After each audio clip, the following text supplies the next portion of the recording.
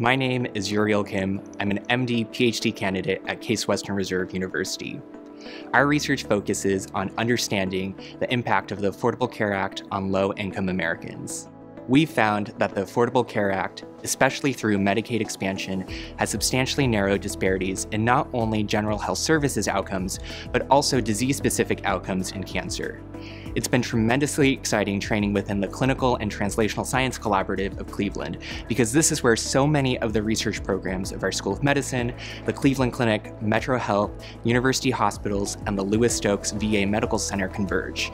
It's an incredible privilege to work alongside multidisciplinary investigators, mentors, and other trainees who are conducting not only the best translational research, but also the kind of transformational research that holds the promise to dramatically improve population health.